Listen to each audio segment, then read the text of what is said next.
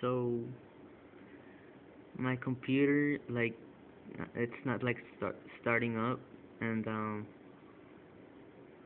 this is what happens every time I turn it on. Like, um, I turn it on, and then it just sends me to this. Like, yeah, uh, and then I hit enter, and then it tells me like it's gonna fix it, but it's not gonna fix it. It's just gonna be like,